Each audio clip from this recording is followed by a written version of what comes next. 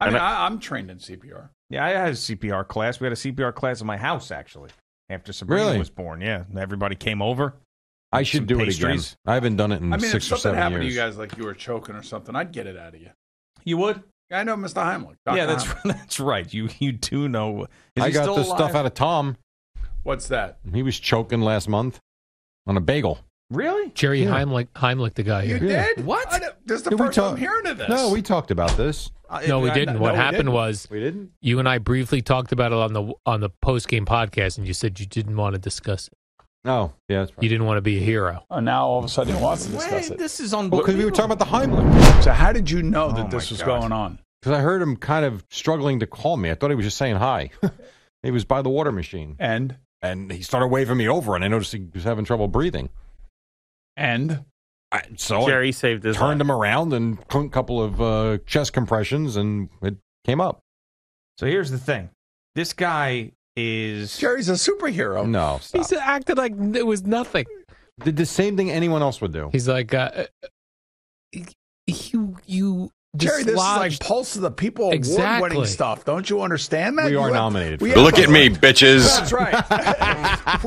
we have to make sure this gets into the Pulse of the People committee.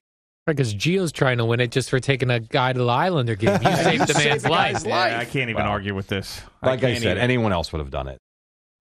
I'm not sure I would have done it. So, from your perspective, what happened here?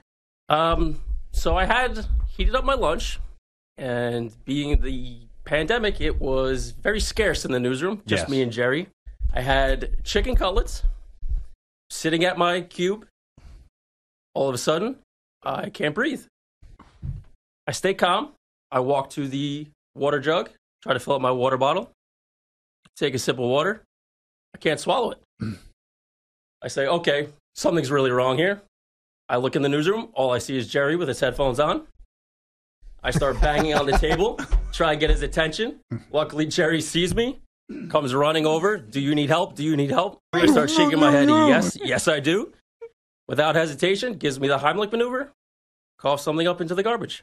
Wow. So did you not, you were eating too fast and... I think it was eating too fast. I had chicken cutlets and rice. So I think it was a combination of something got stuck and just eating too fast. Wow. And that's amazing. And Jerry's a hero. That's never happened to you before, where you've choked on anything or anything like that? Nothing in my 32 years like that has ever happened Now, before. what have you done to thank Jerry?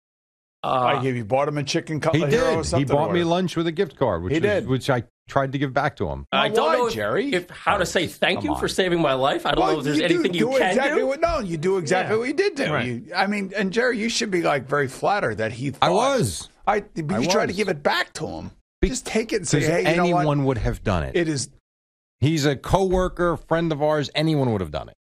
Al would not have done it. I agree. You can't just say anybody would have done it. He would have tried to find an engineer or something. Now, on the red phone. The wire room here. Help!